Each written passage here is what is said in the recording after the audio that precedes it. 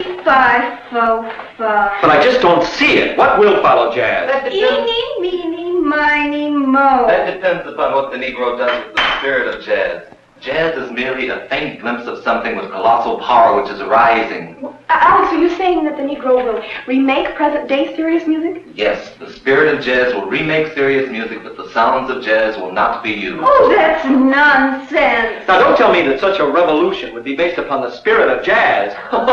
You guys are too far out for me. It's insane, really insane. Well, so the Negro does all this whenever you say this. I don't see how it concerns us. Because the Negro controls America's destiny. What do you mean, our destiny? He can't control America's destiny. But he can. You see, the Negro is their conscience if they have a conscience. And if they don't, they're less than human. What?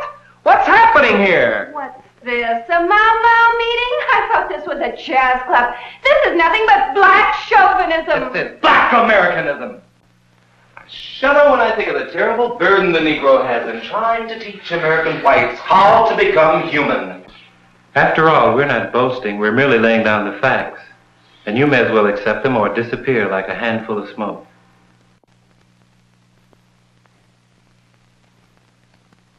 Alex, I don't think what you're saying is black chauvinism. And I think any American white who thinks he can judge the Negro that readily is just being awfully arrogant. Look, Alex, I don't know what to call this, but I wouldn't call it black chauvinism. Forget it. Like most American whites, she is to be pitied. Pitied? America's soul is an empty void. The most Americans can see in tomorrow's mirror is a Cadillac or deep freeze. Yes, or a man walking in outer space. Oh, my God. What's this got to do with jazz or the Negro, Alex? Simply this. America needs an immediate sense of values. It's borrowing from the Negro in language and dress and rock and roll and in jazz in order to fill this need. I don't think we're really wise enough to look to the Negro yet. Have we really looked at all, Alex? Not officially, not consciously, but with creeping reluctance, shame, and pathetic curiosity, America's beginning to look to the Negro for the answers to her problems. But what is the meaning of the death of jazz? The death of jazz is the first faint cry of the salvation of the Negro through the birth of a new way of life. Right, Alex. The salvation of the Negro and the rest of America. That is, if America can realize that the hope for America lies through the American Negro.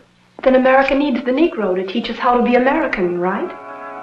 And John, Fay, Natalie, and Bruce, where else does America's future image as a world power reside but in the dark soul of the Negro, whose salvation has now become in the world's watching eyes the vindication of America's posture?